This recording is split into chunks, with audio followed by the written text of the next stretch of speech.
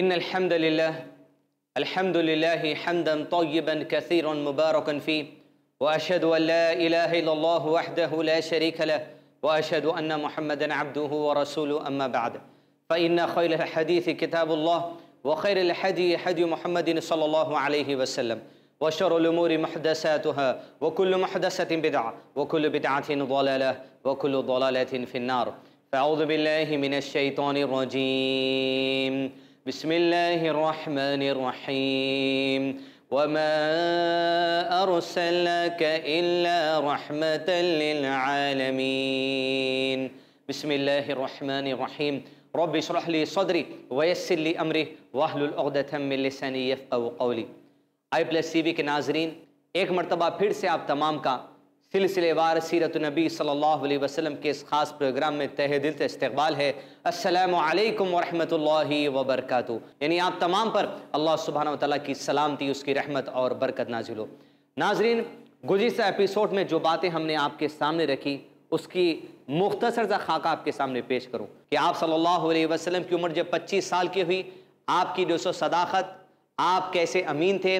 آپ کے بزنس کے طریقے جب لوگوں میں مشہور ہوئے تو اماں خدیجہ رضی اللہ تعالیٰ نے آپ کے پاس نکاح کا پیغام بھیجا. دونوں کے چاچاؤں میں آپس میں مشورہ ہوا، مشورے سے رشتہ طے ہوا. آپ صلی اللہ علیہ وسلم اتنے خوددار تھے کہ والدہ نہ ہونے کے باوجود، والد نہ ہونے کے باوجود، عبد المطلب جو دادا تھے وہ نہ ہونے کے باوجود خود اپنے قدموں میں کھڑے ہو کر بکریاں چرا کر بھی زندگی کے گزر بسر کیا کرتے. اس کے بعد پارٹنرشپ میں بزنس کا آغاز آپ نے کیا. اس کے بعد لوگوں کا سامان لے جا کر دوسرے ملکوں میں آپ بیچ کر آتے، اس کے بدلے آپ کو پیسہ ملتا. اتنی خودداری سے کھڑے ہوئے کہ آپ صلی اللہ علیہ وسلم نے اپنی پہلی شادی میں 20 اونٹ مہر میں دی، جس سے مجھ کو اور آپ کو اندازہ ہو سکتا ہے کہ اللہ کے نبی صلی اللہ علیہ وسلم کتنے خوددار تھے. گزشتہ ایپیسوڈ میں ہم نے خاص طور پہ اس امت کے نوجوانوں کو خاص نصیحت کی کہ خودداری کے ساتھ زندگی گزارنے کی آپ بھی جو سو اپنے لیے تیاری کریں. عزیزان ملت، سلسلہ وار سیرت نبی صلی اللہ علیہ وسلم آگے بڑھتا ہے. آپ صلی اللہ علیہ وسلم کے بارے میں آپ کو گزشتہ ایپیسوڈ میں یہ بھی بتایا گیا کہ کس طرح اللہ کے نبی صلی اللہ علیہ وسلم کا گھر مکے کے تمام تر خرافات سے اپنے آپ کو دور رکھتا تھا، پتھروں کی پوجا سے دور رکھتا تھا، بچیوں کو دفن کرنے سے دور رکھتا تھا، شراب نوشی سے وہ لوگ دور تھے، زنا سے وہ لوگ دور تھے. کس طرح وہ لوگ بچیوں کو زندہ دفن کرتے تھے مکہ کے لوگ، لیکن خود اللہ کے نبی صلی اللہ علیہ وسلم کے گھر میں 4 لڑکیاں تھے. ہم نے آپ کے سامنے ابارشن کی مثال دی، جو آج کل جو سو مسلمان بچیوں سے نفرت کرنے کے خاطر اپنے بچیوں کو پیٹوں ہی میں مار دیا کرتے. ہم نے آپ کو یہ بھی بتایا کہ کس طرح اللہ کے نبی صلی اللہ علیہ وسلم کا گھر ان پتھروں کی پرستی سے اپنے آپ کو دور رکھتا تھا، عورتوں کی خرید و فروخت سے اپنے آپ کو دور رکھتا تھا، شراب نوشی سے اپنے آپ کو دور رکھتا تھا. بہرحال معاملہ اس زمانے کا یہ تھا کہ عرب کا سالہ کلچر اپنے آپ کو مسلمان کہتا تھا، اپنے آپ کو لوگ وقت کے مسلمان سمجھتے تھے، لیکن پتھروں کی پوجا میں اپنے آپ کو داخل کر لیا تھا. اپنے آپ کو وقت کے مسلمان سمجھتے تھے، لیکن اپنے دین کو جو سو بھول چکے تھے. اپنے دین کو ایک قسم کے کئی طریقے کاروں سے جو سو مبتلا کر کر ایک نئی ڈگر پر چلے گئے، لیکن پھر بھی اپنے آپ کو مسلمان سمجھتے تھے. لیکن ایسے ہی لوگوں سے اللہ سبحانہ وتعالیٰ نے قرآن مجید میں کلام کیا، قل یا ایھا الکافرون، اے اللہ کے نبی صلی اللہ علیہ وسلم یہ کافروں سے کہہ دیجئے کہ وہ لوگ اپنے آپ کو مسلمان سمجھتے، لیکن اللہ کی ذات کو چھوڑ کر 360 پتھروں کی پوجا کرنا یہ کفر کا اعلان کرنا تھا. کوئی ایک قبیلہ اگر کسی حبل کی پوجا کرتا تو وہ بھی کفر کا اعلان کرنا تھا. عزیزان ملت، آپ صلی اللہ علیہ وسلم اور اللہ کے نبی صلی اللہ علیہ وسلم کے تمام گھر والے اپنے آپ کو اس چیز سے محفوظ رکھتے تھے. اب اللہ کے نبی صلی اللہ علیہ وسلم کی عمر غالباً 35 سال کے قریب ہو گئی، لیکن معاملہ یہ ہے کہ عرب کے لوگ ابھی بھی اللہ کے نبی صلی اللہ علیہ وسلم کو صادق اور امین مانا کرتے تھے. بڑا شریف گھرانہ اللہ کے نبی صلی اللہ علیہ وسلم کا مانا جاتا تھا. ایک تو عبد المطلب کے پوتے تھے، دوسرا قریش کے سب سے بڑے قبیلے کے جو سو آپ صلی اللہ علیہ وسلم رہنے والے تھے. آپ صلی اللہ علیہ وسلم کی عمر 35 سال کو پہنچی. مکے کے لوگ آپ صلی اللہ علیہ وسلم کو آج بھی صادق اور امین کہتے. مکے کے لوگ اس بات کو بڑی توجہ سے دیکھ رہے تھے، جو قریش کے بڑے بڑے سردار تھے جیسے ابو جہل اور دیگر لوگ، کہ آپ صلی اللہ علیہ وسلم مکے کے لوگ جس دین پر چل رہے تھے، مکے کے لوگ آپ صلی اللہ علیہ وسلم کی اس دوری کو جو آپ صلی اللہ علیہ وسلم مکے کے لوگوں کے برے کلچر سے کر چکے تھے، اس کو بڑے اچھے طریقے سے نوٹ کر رہے تھے. لیکن اللہ کے نبی صلی اللہ علیہ وسلم کو کسی کی پرواہ نہیں تھی. دین ابراہیم کہ جس دین پر آپ صلی اللہ علیہ وسلم عرب کے لوگ اس زمانے میں چلا کرتے تھے، آپ صلی اللہ علیہ وسلم بچی کچی جو کچھ تعلیمات دین ابراہیم کی تھی انہی تعلیمات کے مطابق اللہ سبحانہ و تعالیٰ کی عبادت کرتے ہوئے اپنی زندگی کو آگے بڑھاتے چلے جاتے۔ یوں آپ صلی اللہ علیہ وسلم کے گھر والے بھی دین ابراہیم کی بچی کچی تعلیمات کو لے کر اللہ سبحانہ و تعالیٰ کی عبادت میں اپنی زندگی کو گزارتے اور ہر قسم کے خرافات سے اپنے آپ کو دور رکھتے۔ ہوا یہ کہ عرب کے لوگ کعبۃ اللہ کی بڑی عزت کرتے تھے، حاجی آنے والے جو لوگ ہوتے ان کی بڑا عزت اور احترام، ان کی مہمان نوازی کرتے تھے۔ مکے کے لوگوں میں یہ بات آئی کہ ان کے دل میں خیال آیا کہ کیوں نہ کعبۃ اللہ کو دوبارہ تعمیر کیا جائے، اس لیے کہ کعبۃ اللہ کی جو دیواریں تھیں وہ بوسیدہ ہو چکی تھی۔ لہذا مکے کے لوگوں نے دارالندوہ میں میٹنگ کی اور میٹنگ کر کے پلان کیا گیا کہ قریش کے بڑے بڑے سردار اس میٹنگ میں تھے کہ کعبۃ اللہ کی جو پرانی دیوار ہیں ان دیواروں کو گرا دیا جائے گا اور وہاں پر نئی دیواروں کا آغاز کیا جائے گا۔ ہوا یہ کہ حجر اسود جو کعبۃ اللہ میں ان دیواروں میں پہلے ہی سے لگا ہوا تھا وہ حجر اسود کو بھی نکالنا پڑا، کعبۃ اللہ کی پرانی دیواریں پوری توڑنی پڑی اور جس کی وجہ سے حجر اسود کو اس کے پوزیشن سے نکالنا پڑا۔ پھر اس کے بعد جب نئی دیواریں اٹھانا شروع ہوا تو قریش کے جتنے بڑے بڑے قبیلے تھے سب قبیلے والوں نے ایک ایک کونا بانٹ لیا تھا، کسی نے یہ کونے سے دیوار اٹھانا شروع کی، کسی نے اس کارنر سے دیوار کو اٹھانا شروع کیا، ہر کسی نے اپنا اپنا کونے کو معین کر لیا تھا، منتخب کر لیا تھا، اور وہ خدمت کرنے کے لیے اپنے آپ کو بہت بڑا اعزاز کا کام وہ لوگ سمجھتے تھے کہ اپنی ہاتھوں سے کعبۃ اللہ کی دیوار اٹھانا اور اپنی دیواروں کو اٹھاتے چلے جاتے۔ یوں دیوار اٹھتی چلے گئی یہاں تک کہ کعبۃ اللہ کی نئی دیوار اٹھا کر اس مقام تک لا لیا گیا جس پوزیشن پہ حجر اسود کو لگایا جانا تھا۔ لیکن جب حجر اسود لگانے کی بات آئی تو ہر قبیلے والا آگے بڑھ کر یہ کہنے لگا کہ ہمارے قبیلے کو یہ اعزاز ملنا چاہیے کہ ہمارے سردار کے ہاتھوں اس کعبۃ اللہ کی دیوار پر حجر اسود کو فکس کیا جائے، حجر اسود کو لگایا جائے۔ لیکن کوئی قبیلے والا آگے بڑھتا تو دوسرے قبیلے والے ان کو کہتے کہ نہیں ہم اس بات کو لگائیں گے۔ گویا قریش کے لوگ آپس میں قبیلوں میں اتنے بٹے ہوئے تھے اور اتنا اختلاف ان کا صرف حجر اسود لگانے کے لیے ہو گیا، اس کی تعظیم میں اس کی عزت میں اتنا اختلاف کر لیے گویا 2 سے 3 دن تک یہ معاملہ کعبۃ اللہ کی سرزمین پر چلتا رہا۔ اور گویا ایسا محسوس ہوتا یہ عرب کے لوگ جن کے اندر اس قسم کی جاہلیت تھی کہ اپنے معاملات کو بیٹھ کر بھی سلجھاتے تھے لیکن اپنے معاملات کو کبھی جو سو تلواروں سے حل کرنے کے لیے لوگ آگے بڑھتے تھے، یہاں تک یہ محسوس ہوتا تھا کہ حرم کی سرزمین کے اوپر صرف حجر اسود لگانے کے معاملے میں مشرکین مکہ آپس میں ایک دوسرے کے لیے تلواریں میانوں سے نکالیں گے۔ لیکن اسی عصر میں 2 سے 3 دن جب بیت چکے ایک شخص نے یہ کہا کہ اس معاملے کو اس طرح ٹھنڈا کیا جا سکتا ہے کہ ہم کل صبح کے تک کا انتظار کریں گے۔ کل صبح جو شخص مسجد حرام میں سب سے پہلے داخل ہو جائے گا اس مسجد کے دروازے سے اور وہ شخص اس مسئلے میں جو فیصلہ دے دے گا اس کے فیصلے کو ہم لوگ مان لیں گے۔ جتنے قبیلے والے تھے جن لوگوں میں اختلاف چل رہا تھا یہ 2 یا 3 دن سے سب اس بات پر راضی ہو گئے کہ وہ شخص جو اطلاع دے گا اس کی اطلاع کو ہم مان لیں گے۔ گویا صبح ہوئی کہ اس کے بعد جتنے قریش کے بڑے بڑے سردار تھے جس میں اس بات کا اختلاف تھا کہ حجر اسود کو ہم لگائیں گے یا تم لگائیں گے، وہ لوگ نگاہیں اپنے تکتی بیٹھے کعبۃ اللہ کے اندر جو دروازہ آتا ہے جو حرم کے اندر داخلہ لینے کا دروازہ آتا ہے اس دروازے کے بعد یہاں تک کہ انتظار کی گھڑیاں ختم ہوئی اور اس دروازے میں سب سے پہلے نبی محمد صلی اللہ علیہ وسلم داخل ہوئے۔ عزیزان ملت، اللہ کے نبی صلی اللہ علیہ وسلم کی سچائی، آپ کی امانت داری کو قریش نے پورے اعلان کے ساتھ کہا۔ جیسے ان کی نظر رسول اللہ صلی اللہ علیہ وسلم پر پڑی پکار کر کہا ہاذا امین ہاذا محمد صلی اللہ علیہ وسلم، یہ تو بڑا امانت دار لڑکا ہے، یہ تو کوئی اور نہیں، یہ عبداللہ کے بیٹے محمد صلی اللہ علیہ وسلم ہے، ہم راضی ہیں اس لڑکے سے۔ اب یہ لڑکا اس مسئلے میں جو بھی فیصلہ دے دے اس کے فیصلے کو ہم تسلیم کرنے تیار ہیں۔ آپ صلی اللہ علیہ وسلم ان کے درمیان پہنچے، آپ صلی اللہ علیہ وسلم کو یہ مسئلہ بتایا گیا۔ تاریخ کی کتابوں میں سیرت کی مشہور کتاب الرحیق المختوم میں صفی الرحمان مبارک نے اس واقعے کو اس طرح درج کیا کہ آپ صلی اللہ علیہ وسلم نے قریش کے ان سرداروں کے سامنے ایک ایسی تجویز رکھی، ان سے کہا کہ ایک چادر لے کر آؤ، وہ سارے کے سارے ایک چادر لے کر آئے اور کہا کہ حجر اسود کو چادر کے اوپر رکھ دیا جائے۔ حجر اسود کو چادر کے اوپر رکھ دیا گیا اور اللہ کے نبی صلی اللہ علیہ وسلم نے ان تمام قبیلے والوں سے کہا جو یہ کہتے تھے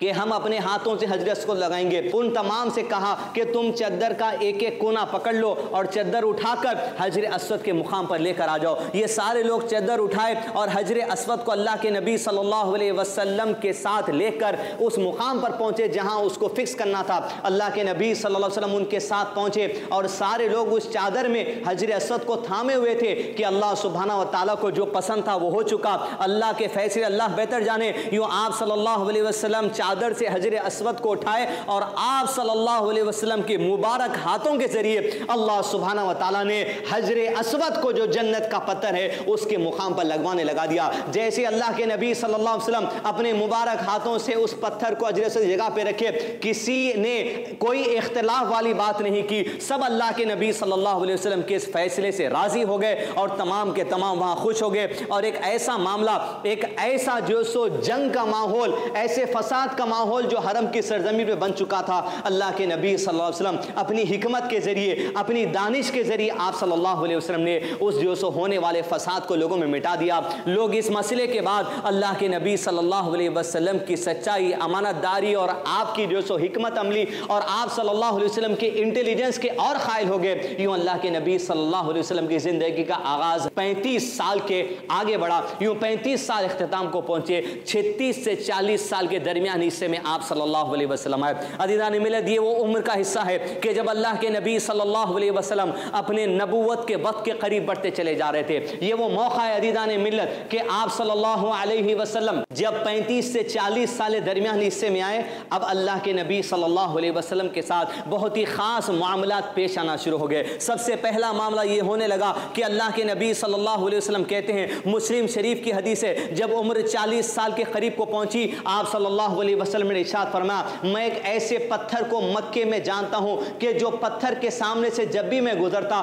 وہ پتھر مجھے سلام کیا کرتا تھا. دوسرا معاملہ یہ ہونے لگا کہ اللہ کے نبی صلی اللہ علیہ وسلم جب 40 سال کی عمر کے قریب پہنچے تو آپ صلی اللہ علیہ وسلم رات میں جو خواب دیکھا کرتے تھے وہ خواب جب صبح اٹھتے تو بالکل سچا وہ خواب نظر آتا. تیسرا معاملہ ہونے لگا کہ اللہ کے نبی صلی اللہ علیہ وسلم کو تنہائی پسند آنے لگی. عرب کے برے کلچر سے اللہ کے نبی صلی اللہ علیہ وسلم اپنے آپ کو مزید دور رکھنے لگے اور وہاں سے کٹ کر دوسرے علاقے میں اپنا وقت بتانے لگے. وہ علاقے کو غار ہیرا کہا جاتا ہے. یوں اللہ کے نبی صلی اللہ علیہ وسلم کے ساتھ کئی اور بھی خاص معاملات پیش آنے شروع ہو گئے. جب آپ صلی اللہ علیہ وسلم اپنی عمر کے 40ویں حصے کے قریب پہنچے تو اللہ کے نبی صلی اللہ علیہ وسلم کو تنہائی پسند آنے لگی. آپ صلی اللہ علیہ وسلم کہتے ہیں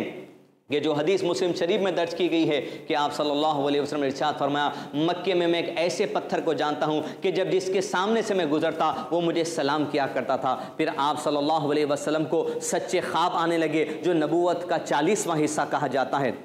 یوں اللہ کے نبی صلی اللہ علیہ وسلم جب 40ویں سال میں پہنچے تو آپ صلی اللہ علیہ وسلم اپنا اکثر وقت غار ہیرا میں بتانے لگے. دین ابراہیم میں جو کچھ نصیحتیں بچی کچی تھی عرب میں, اس علاقے میں, اس میں جو کچھ عبادتیں پائی جاتی تھی, آپ صلی اللہ علیہ وسلم ان عبادتوں کے ذریعے اپنی زندگی کا وقت بتاتے چلے جاتے. غور و فکر میں آپ صلی اللہ علیہ وسلم کی زندگی مزید بیٹھنے لگی. تنہائی آپ صلی اللہ علیہ وسلم کو پسند آنے لگی. مشرکین مکہ کے خرافات, ان کا شرک, ان کے ہر قسم کا برے کلچر سے اللہ کے نبی صلی اللہ علیہ وسلم کو مزید نفرت ہونے لگی. آپ صلی اللہ علیہ وسلم کو تنہائی زیادہ محبوب آنے لگی اور اکثر وقت آپ صلی اللہ علیہ وسلم کا غار ہیرا میں بیتنے لگا. یوں آپ صلی اللہ علیہ وسلم کے بارے میں احادیث میں آتا ہے کہ اللہ کے نبی صلی اللہ علیہ وسلم کا معاملہ تھا کہ صبح جب اللہ کے نبی صلی اللہ علیہ وسلم گھر سے نکلتے تو توشہ لے کر نکلتے, کھانے کا کچھ سامان لے کر نکلتے, یہاں تک کہ دن بھر اللہ کے نبی صلی اللہ علیہ وسلم اپنے وقت کو غار ہیرا میں عبادت میں بتاتے, غور و فکر میں بتاتے, ایک نئی راہ کی تلاش کی جو سو دھن میں بتاتے. اور آپ صلی اللہ علیہ وسلم انتہائی غور و فکر کرتے ہوئے,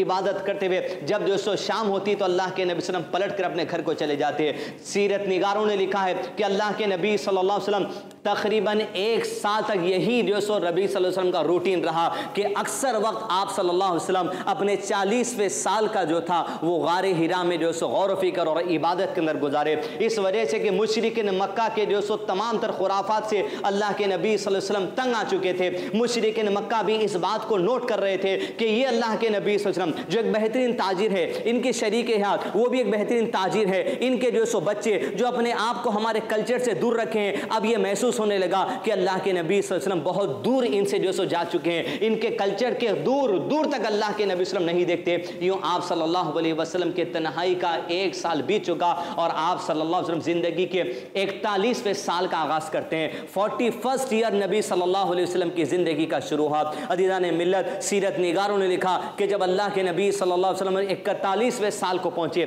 40 سال مکمل ہو چکے, تو علماء کرام نے یہ کہا کہ بعض نبیوں کو 40 سال میں ہی اللہ سبحانہ و تعالیٰ نے نبوت عطا کی ہے۔ علماء کرام نے یہ بھی بات کہی کہ انسان اپنی مکمل بردباری کو پہنچ جاتا ہے جب وہ 40 سال کی عمر کو پہنچ جاتا ہے۔ گویا آپ صلی اللہ علیہ وسلم غار ہیرا میں وقت بتاتے چلے جاتے، یہاں تک کہ جب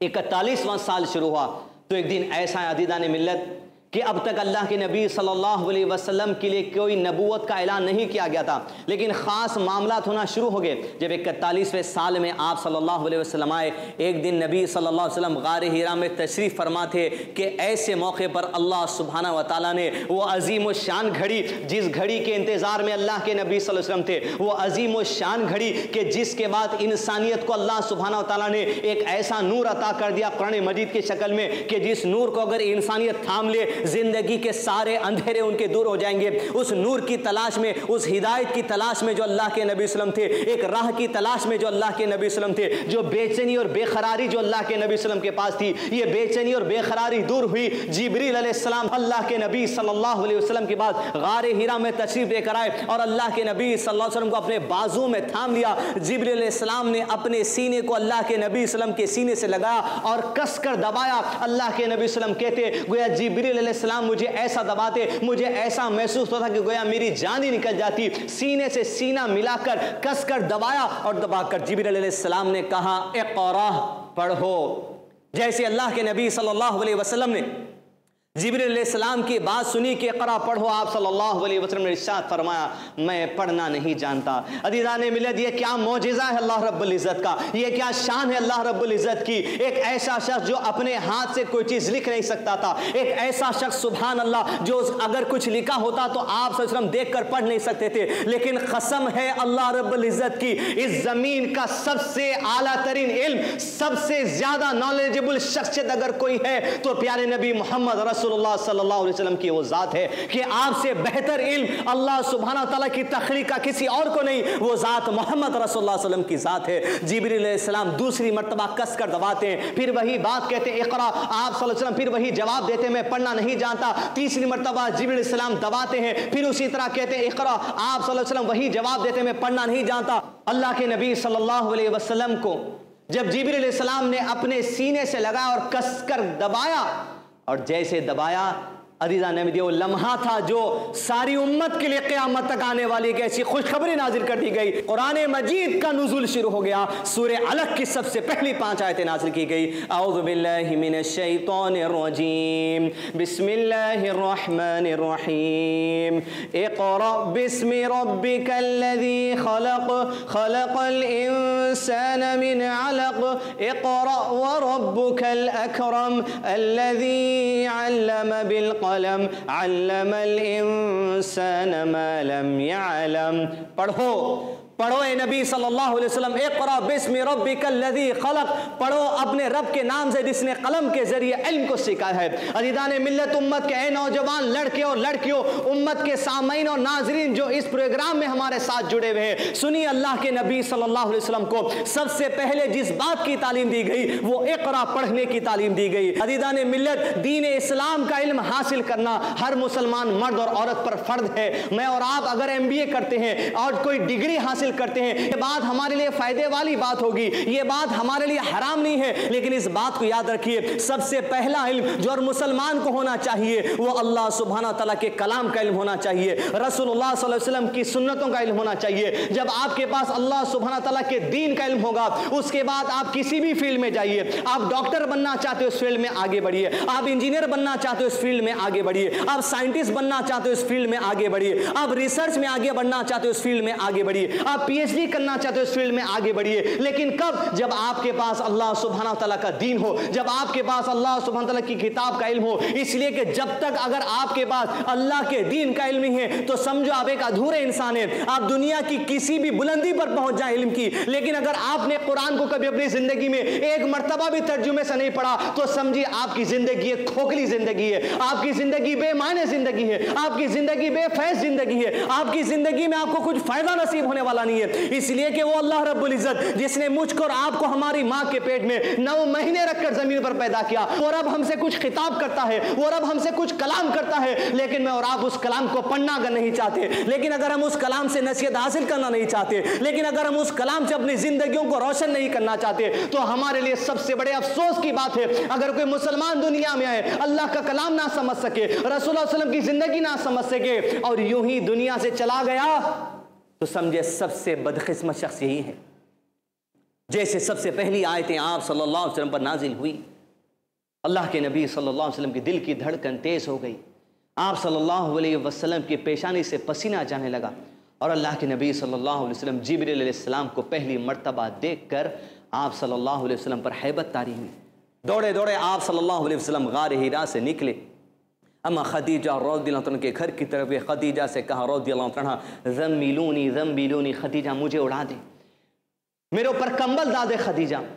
جب کمبل دادی کے تو اللہ کے نبی صلی اللہ علیہ وسلم جو لیٹ گئے، اما خدیجہ سے کہا خدیجہ مجھے میری ہلاکت کا ڈر لگتا ہے۔ اما خدیجہ نے کہا اللہ کی قسم ایسا نہیں ہو سکتا اللہ کے نبی صلی اللہ علیہ وسلم، آپ تو وہ شخص ہے جو مسکینوں کو سہارا دینے والے ہیں، آپ تو وہ شخص ہے جو بھوکوں کو کھانا کھلاتے ہیں، آپ تو وہ شخص ہے جو مہمانوں کی مہمان نوازی کرتے ہیں، آپ تو وہ شخص ہے جو بے سہارا کو سہارا دیتے ہیں۔ اے اللہ کے نبی صلی اللہ علیہ وسلم، اللہ آپ کو جو سو ہلاک نہیں کرے گا، آپ بولیے کیا تو ہوا۔ اللہ کے نبی صلی اللہ علیہ وسلم نے اما خدیجہ رضی اللہ عنہ کے سارا واقعہ سنا کہ آخر غار حرا میں آج پہلی مرتبہ کیا ہوا۔ اما خدیجہ رضی اللہ عنہ جب یہ کیفیت سنی تو ان کے چچا زاد بھائی جس کا نام تھا ورقہ بن نوفل، ان کے پاس اللہ کے نبی صلی اللہ علیہ وسلم کو لے گئے اور کہا کہ بھائی جان آپ ان سے سنیے تو صحیح، یہ کچھ واقعہ بیان کرتے ہیں، آخر اس کے پیچھے بات کیا ہے۔ ورقہ بن نوفل وہ شخص ہے جو جاہلیت کے زمانے میں عیسائی ہو چکا تھا، اور وہ انجیل عبرانی زبان میں لکھا کرتا تھا، وہ عالم تھا عیسائیوں کا۔ ورقہ بن نوفل نے پوچھا کہ بتاؤ آپ نے کیا دیکھا؟ رسول اللہ صلی اللہ علیہ وسلم نے کہا میں اس طرح غار حرا پر تھا، ایک فرشتہ آیا مجھے کس کر دبا اور یہ 5 آیتیں مجھ پر نازل کر گیا۔ ورقہ بن نوفل نے کہا اگر تم جو کہہ رہے ہو کہ یہ فرشتہ آیا ہے اور یہ کلام تم پر نازل کیا گیا ہے، تو پھر یہ وہی فرشتہ ہے جو موسیٰ علیہ السلام کے پاس بھی اللہ کی طرف سے کلام لاتا تھا۔ اگر تم سچے ہو جو تم کہہ رہے ہو تو پھر تم سید العالمین ہو اور اللہ سبحانہ و تعالیٰ تمہیں رحمت للعالمین بنا کر بھیجنے والا ہے، تم آخری رسول ہو۔ یہ کتابوں میں تذکرہ انجیل اور تورات میں تمہاری نبوت کا ملتا ہے۔ تو اس ورقہ بن نوفل نے کہا ارے تم تو وہی ہو، کاش میں اس وقت تمہارے ساتھ رہوں گا جس وقت تمہاری قوم تم کو تمہارے گھر سے باہر نکال دے گی، تم کو تمہارے شہر سے باہر نکال دے گی۔ رسول اللہ صلی اللہ علیہ وسلم پریشان ہوئے، کہا ورقہ بن نوفل ارے وہ قوم جو اللہ کے نبی صلی اللہ علیہ وسلم کو صادق کہتی ہے، امین کہتی ہے، سچا کہتی ہے، امانت داری کی گواہی دیتی ہے، وہ قوم کیا مجھے نکال دے گی میں شہر سے؟ ورقہ بن نوفل نے کہا ہاں، جب کوئی رسول یہ پیغام لے کر آیا ہے اس رسول کے ساتھ اس قوم نے یہی معاملہ کیا ہے، کاش کہ اگر میں اس وقت زندہ رہوں تو تمہارا بھرپور ساتھ دوں گا۔ یہ واقعے کے بعد اللہ کے نبی صلی اللہ علیہ وسلم اما خدیجہ رضی اللہ عنہ کے ساتھ اپنے گھر کی طرف واپس پلٹے۔ عزیزان ملت، آپ صلی اللہ علیہ وسلم پر سب سے پہلی وحی نازل ہوئی۔ جیسے سب سے پہلی وحی نازل ہوئی سورہ علق کی شروع کی 5 آیتیں، آپ صلی اللہ علیہ وسلم نبوت کے دائرے میں آ گئے اور نبوت کا ڈکلیریشن اللہ کے نبی صلی اللہ علیہ وسلم کے لیے ہو چکا۔ اب آگے کیا حالات آتے ہیں، کس طرح اللہ کے نبی صلی اللہ علیہ وسلم دین اسلام کی تبلیغ کا کام شروع کرتے ہیں، کیسے اللہ کے نبی صلی اللہ علیہ وسلم حالات کو سمجھتے ہیں، یہ تمام تر باتیں انشاءاللہ آنے والے ایپیسوڈ میں آپ کے سامنے آئیں گی۔ انشاءاللہ ہمارے ساتھ iPlus TV پر جڑے رہیے۔ السلام علیکم ورحمۃ اللہ وبرکاتہ۔